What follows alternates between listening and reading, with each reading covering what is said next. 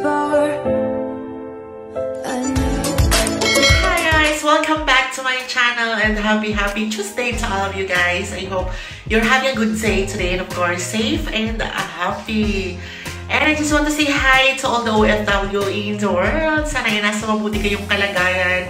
And of course, safe and happy. Laban-laban lang po. Anyway, I just want to say hi also sa lahat ng mga taga-Davao. Maayong gabi sa inyong tanan. Anyway guys, the vlog for today is I'm gonna help you on how to request an Adsense pin.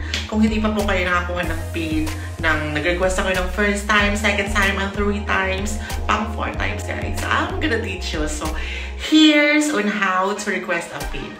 Stay tuned. Ang nangyari kasi sa akin guys, I'm struggling to request a pin. Hindi ko alam kung bakit hindi siya dumarating sa akin. Naka-request ako ng once, twice, and third, tapos wala pa din. So, kagabi, naisip kong mga liko, tapos of course, nanood ako ng tutorial.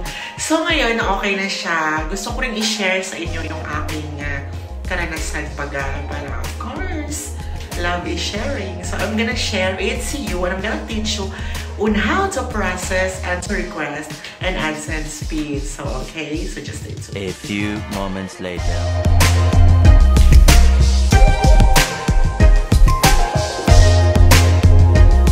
Log into your Adsense account, you will see the 3 dots and then you will see help and send feedback. So you have to click help guys. Click the help and then you will see address verification. Scroll up ba? Or scroll up, scroll down. And then you will see the troubleshooter. Click the troubleshooter and you will see this personal identification number pin troubleshooter. So you have 3 questions here guys. The number 1 is check that your earnings are greater than $10. Then you have to click yes. Click yes. And then the question is, have you received your pin? No, you have to click no. That's why we are here requesting for manual. So no. And then the third one is, have you already choose the 3 times replacement pin? So you have to click yes. And then ito yung lalabas. And then at the down area, at the down part, you will see the contact us. So you have to click the contact us. Yeah, click that one guys. And then you will see personal identification number. You have to fill up your name, complete name guys, not your channel name. And then email address, your email address. And then your Adsense publisher ID na makikita mo sa account mo. If you don't know, you have to go back to your account. And then you have this choose chuchu. Kung ano yung pwede mong mailagay. May options naman dito guys.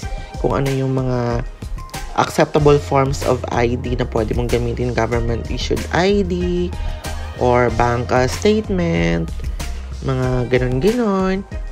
But for me, I choose the government issued ID para mas totoo siya. And then go back there, choose the file, and then send. Submit pala, sorry. And then after that, ito yung bubungad sa'yo within 24 hours if your query is about your own account. And then the second one, it may take up to 48 hours or longer. Yun, and then you have to wait for that. But in my case, I received the congratulations baga. Yeah.